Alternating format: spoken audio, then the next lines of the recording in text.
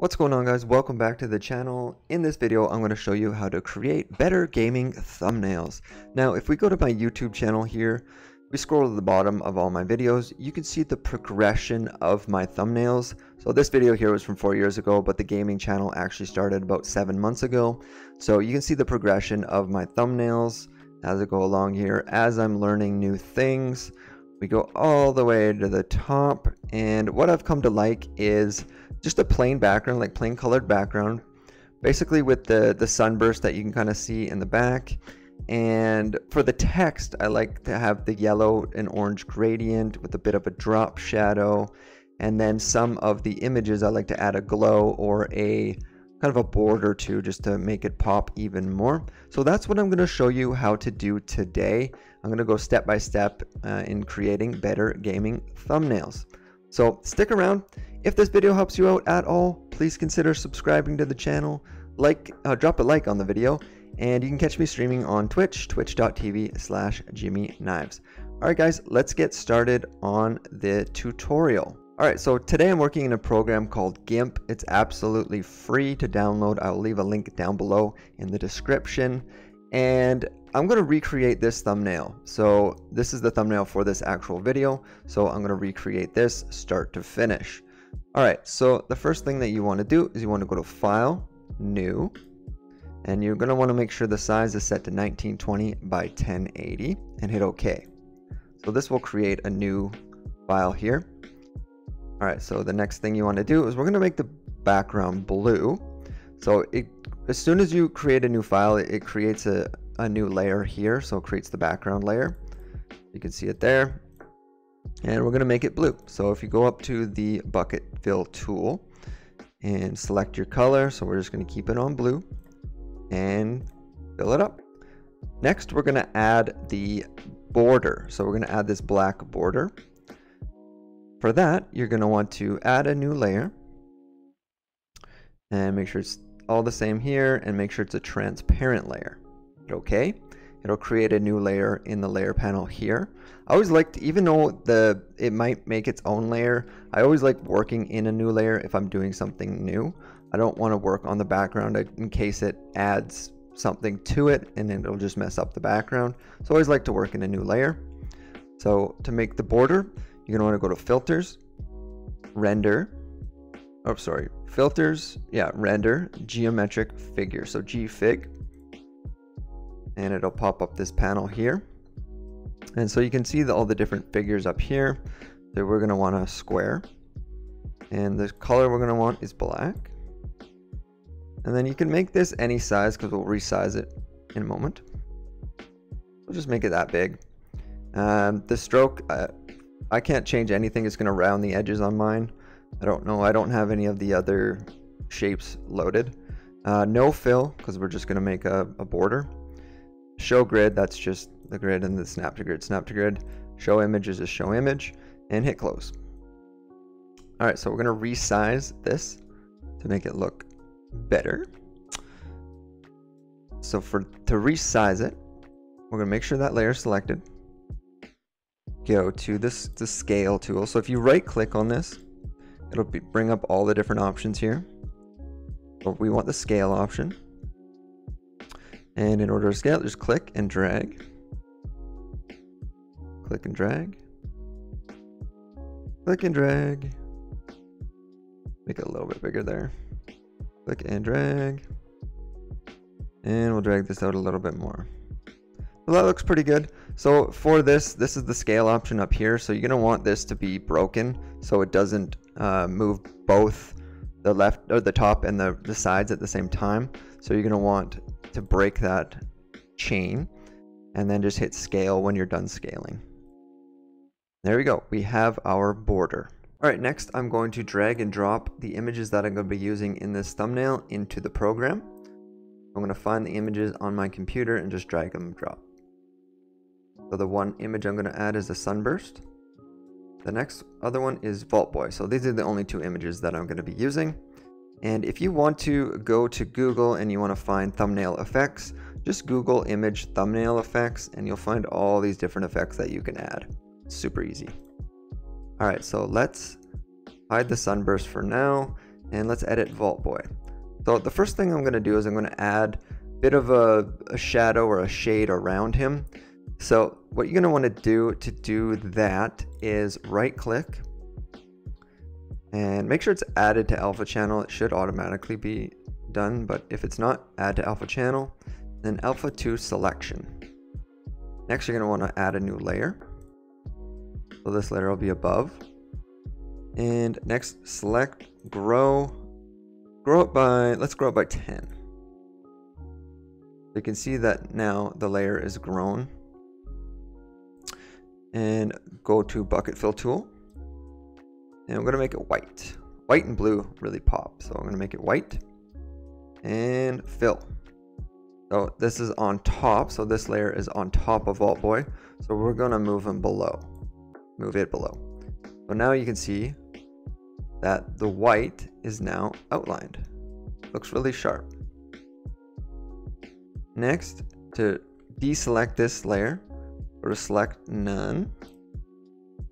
And then what we can do is we can add a bit of a Gaussian, it's called Gaussian blur, to the white. So make sure that that white layer is selected. Go to filters, blur, Gaussian blur. You can see right away it adds a bit of a blur to it. What you're going to want to do is drag the X and Y axis to make it as blurry or non-blurry as you'd like. Now you can see it there. And hit OK. Now what I also like to do to these layers sometimes is add a bit of a drop shadow to it.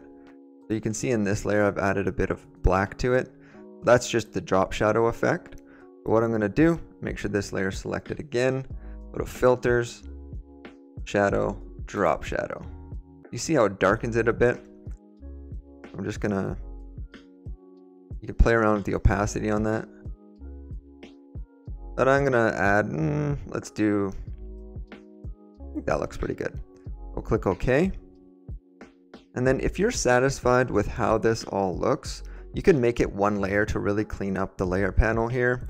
So what you can do is just select the top layer, right click, and merge down.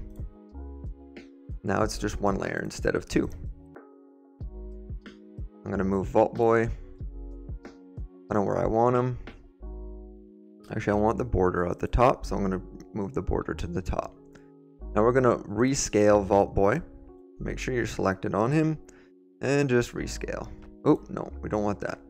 But we want to make sure the links are connected this time because we want everything to move together.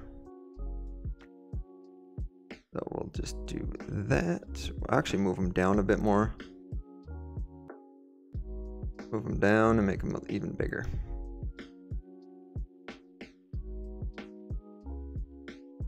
Alright, so now that we should be satisfied with Vault Boy, let's move on to the text. Alright, so now we're going to add some text to our thumbnail. Click on the text tool. It should automatically create a new layer here. I'll just show you in a second here. So when you click on the image here, and then you start typing, better gaming thumbnails. See here on the right, it created a new layer for us. A good rule of thumb though is to create a new layer and then start typing just in case.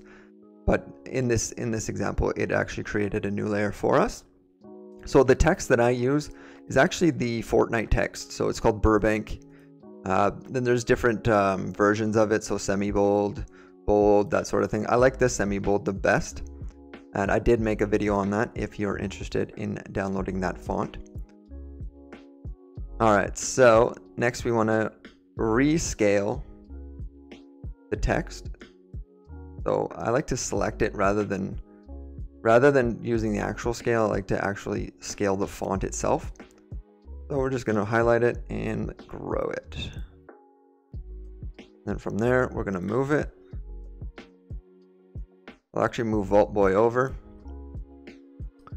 Let's move him over a little bit. I think that looks pretty good.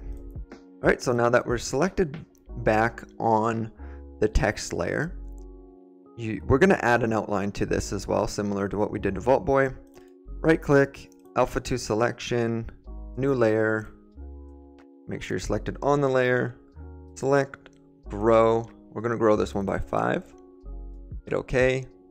Bucket tool, change your color. I'm going to change this one to black. And then we're going to make it black. Now again, just drag this layer under and select none, and we can see that we made a black border. But also see that this is 2 different layers. The black looks way better. All right, so now that we're going to be selected back on the text layer here, right click, alpha to selection. Now we're going to add the gradient to it. So in the bucket tool, you're going to right click and gradient. All the tools can also be found up here as well. The gradients there. And the color that I really like is the yellow and orange. So that's all the way at the bottom, or you can obviously pick your own colors. The one I really like is yellow and orange. So click on yellow and orange. And all you do is, because the gradient's already selected, is click and hold the mouse button, the left mouse button, and just drag up or down. I'm going to make it yellow to orange. And I'm just going to move all these. You can see how these little points here change the color. I don't really like the orange, but I like the yellow, the brightness better. So I'm going to move it down. Actually, that's probably good. All right. So I'm happy with what that looks like. In order to make the gradient stick, just hit enter and it'll get rid of the gradient option. Next, you're going to want to select none to get rid of that gradient, or get rid of that border. And also what I like to do with my text is add a drop layer as well. So actually, if we're satisfied with these, we can merge them. So that's what we're going to do. Again, select the top layer, right click, merge down. All right, next I'm going to add the drop shadow. So again, make sure that layer is selected. Go to filters, and it's on light and shadow, drop shadow. And with this, you can see that it added the drop shadow if I preview it. And I always like to change the opacity to darker. That just makes it pop. And there you have it. All right, and last but not least, we're going to add our sunburst. So we're going to unhide that layer. We are going to rescale it. And I'm going to move it just so it's behind him. The yellow does kind of look cool as it is because everything's yellow and blue, but it kind of ruins the lettering a bit. So we're going to scale that, and we're going to change the sunburst to white. So we're going to go to colors, exposure, and just overexpose it so it changes it to white. And then we're going to fix the opacity so it's not as bright. So we're going to move the opacity down. And you can see it fading out slowly. So if you move it down, it removes it all. And then we're just going to make it a little bit brighter. So I kind of like that. So there you have it. That's how to create better gaming thumbnails. Sometimes what I'll do is I'll go into, I'll select the guy here. I'll go to colors. I'll go to saturation. Oh no. I'll go to colors. I'll go to hue saturation. And I'll just make him a bit brighter. So you can see how it changes there. But that's just little things. In order to make better gaming thumbnails, I think this is a great start. And this is what I do. So I add the colorful background with the sunburst, with these letters here, with the colors, and with a character or whatever I may be wanting to showcase on my video.